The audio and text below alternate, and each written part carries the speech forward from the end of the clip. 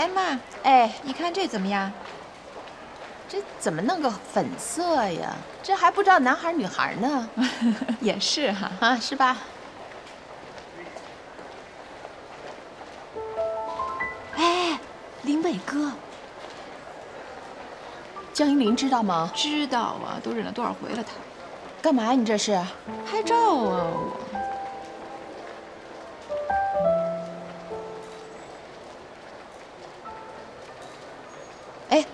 干嘛？你这是？你现在不能动气，怀着孕呢啊！我不动气，我就过去提醒他们一下，要不我对不起依林姐。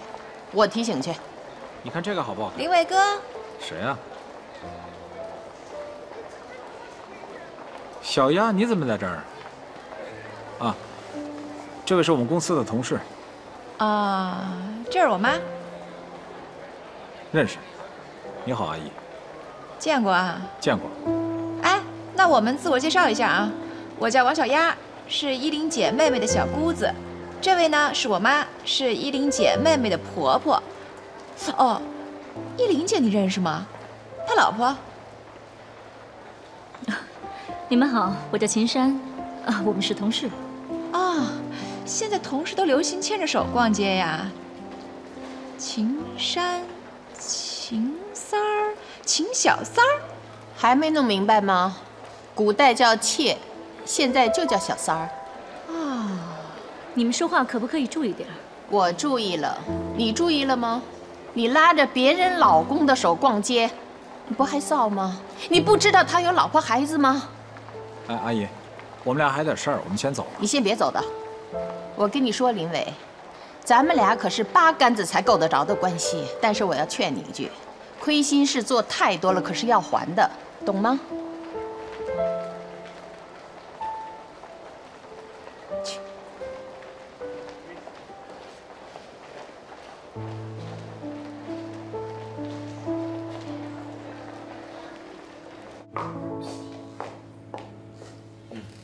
请慢用。好，谢谢。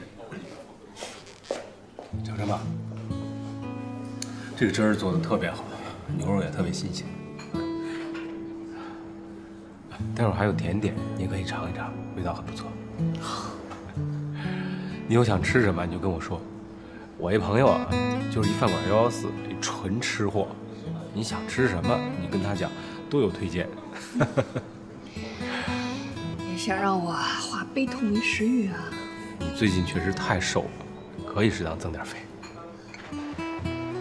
妈，您刚才真是太帅了，但真的太可惜这江一林了。有什么可惜的呀？林伟根本就配不上他，我觉得他们俩早分了得了。干嘛呢？把照片发给依林姐。别发呀，咱骂骂就行了，别发啊，听见没有？嘿，发出去了。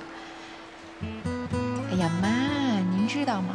这世界上啊，就是因为有您这种思想人存在，才让那些小三儿跟渣男得逞了。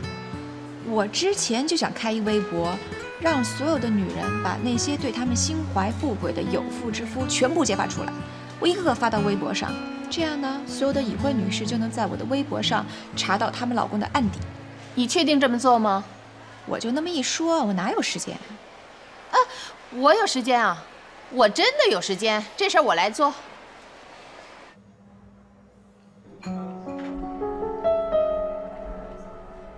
怎么了？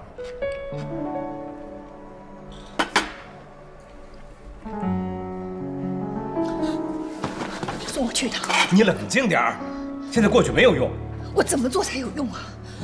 你现在去就是羞辱你自己。你要真想报复，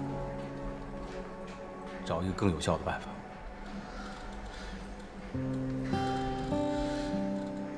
其实你是一个很优秀的人，你的问题就是放不下。现在你该放下了，你好好想想怎么能让自己过得更好。不管什么时候，你记着，你还有这个男闺蜜呢。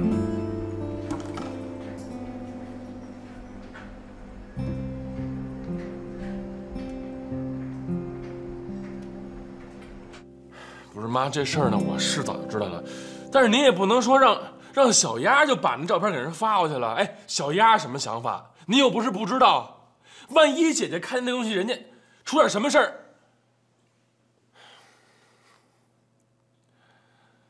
行了，我不跟您说了，这样吧，我跟一凡过几趟，好不好？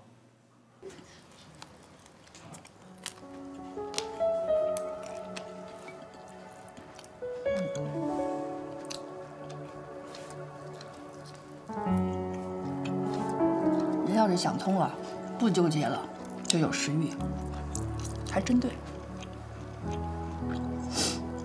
那个姐，我妈和小丫啊，是我谢谢他们。去年在网上，我们同学的那个群里，有一个男同学的老婆跳上来就破口大骂，骂她老公有了外遇，各种揭发，弄得她老公特别狼狈不堪。当时我们就想，完了，他俩肯定得离，这日子肯定过不下去了。后来他老婆居然说，不管她老公在外边发生什么事儿，她都不会离婚，这个家都不会散。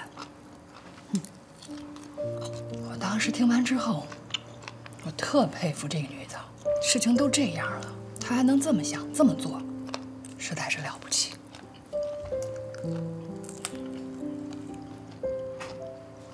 可是今天，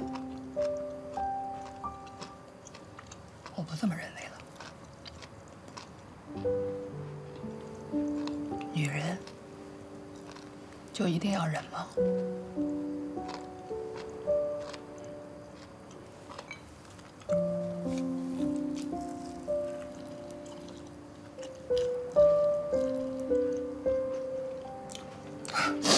我没事儿，回去吧，甭担心我啊，好着呢。哦，对了，过2天伟伟过生日，你们把时间留出来，我准备热热闹闹给他开个大 party。回去吧。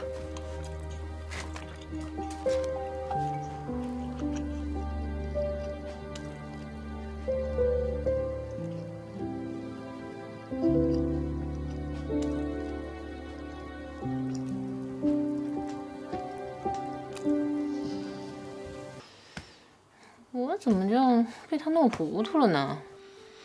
我倒觉着他明白了。是，他是想明白了。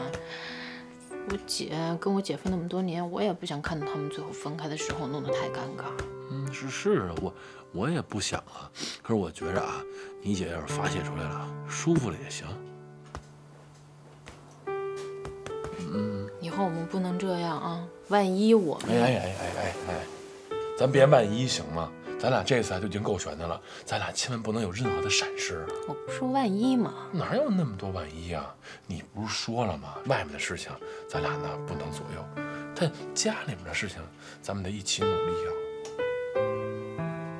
怎么突然就想起这个了？就是突然间想起来了呗。按你说的啊，一起努力啊。那我再跟你说个事儿。小韩，我跟你一块去照顾吧。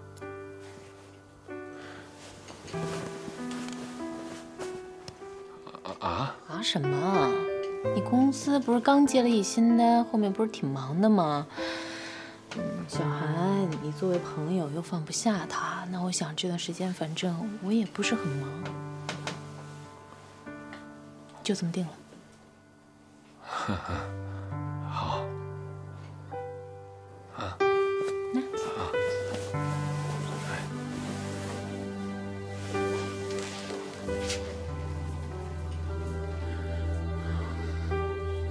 舒服吗？舒服。